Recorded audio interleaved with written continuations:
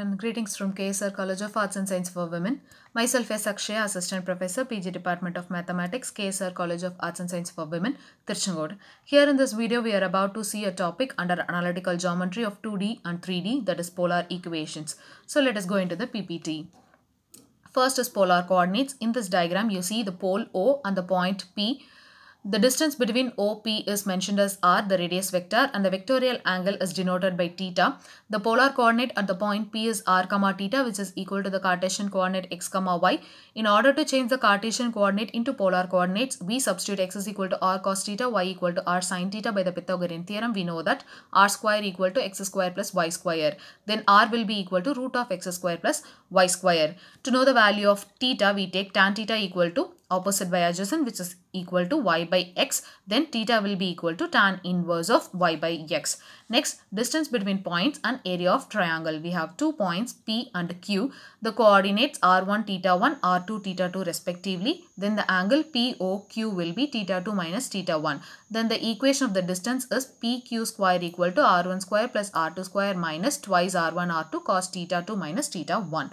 Then the area of the triangle BCA will be equal to triangle OBC plus triangle OCA minus triangle OBA. Then the equation is half r1 r2 sin theta 2 minus theta 1 plus r2 r3 sin theta 3 minus theta 2 plus r3 r1 sin theta 1 minus theta 3. Next is the equation of the straight line.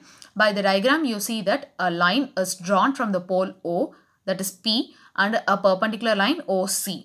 The equation of the straight line is x cos pi plus y sin pi minus p equal to 0. By substituting the value of y and x, we have the final formula p equal to r cos theta minus pi.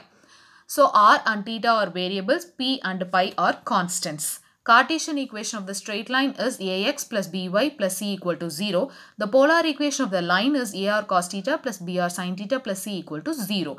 If c is not equal to 0 and the line does not pass through the pole, we have to multiply it with minus k by c. The general equation of the line is not passing through the pole is a cos theta plus b sin theta minus k by r. With this equation, we can calculate the equation of parallel and perpendicular straight lines. So parallel straight lines, p equal to r cos theta minus alpha, p dash equal to r cos theta minus alpha. From this we get k by r equal to a cos theta plus b sin theta, k dash by r equal to a cos theta plus b sin theta. In this case, it is enough if we change the constants alone.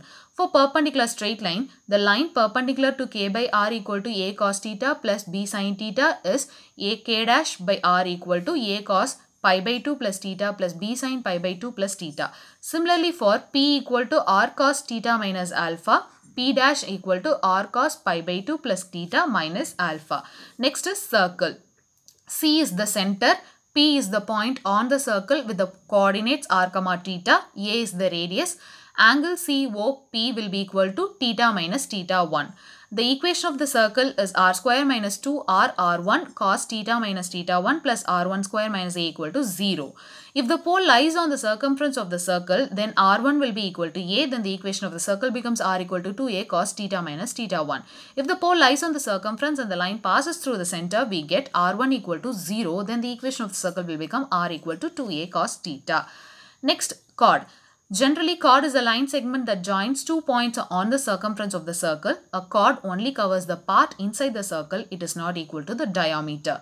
The chord joining the point whose vectorial angles are theta 1 and theta 2 on the circle are equal to 2a cos theta. With the help of the equation of circle and line, we get 2a cos theta 1 cos theta 2 equal to r cos theta minus theta 1 minus theta 2. For the equation of the tangent, theta will be equal to alpha. We have to put theta 1 equal to theta 2 equal to alpha. Then the equation will be r cos theta minus 2 alpha equal to 2a cos square alpha. Next, polar equation of the conic. With the diagram, we see that KD is the directrix, F is the focus, P is the point on the conic section. Next, the equation of the conic is L by R equal to 1 plus E cos theta. If the axis FK of the conic makes an angle alpha with the initial line, FP makes an angle theta minus alpha with the initial line, and so the equation of the conic will be L by R equal to 1 plus E cos theta minus alpha. For the directrix of the conics corresponding to the focus F, then the equation is L by R equal to E cos theta minus alpha. So the change in the value of E changes the shape of the conic. So E equal to 0, the conic will become the circle. If E is lesser than 1, the conic is an ellipse. If E is equal to 1, the conic will be a parabola. General properties of a conic. If the tangent at P to a conic meets the directrix at K, then the angle of KSP will be equal to 90 degree, that is right angle. The tangent at the extremities of any focal chord of a conic intersects on the corresponding directrix. The feet of the perpendiculars drawn from a focus to the tangent of a conic will lie on a circle. The locus of the intersection of the perpendicular tangents to a conic will be a circle. So, from this video we have learnt polar equations, Cartesian equation into polar equations, then the area of triangle, equation of a circle, equation of a chord and equation of a conic. Hope you understood. Thank you.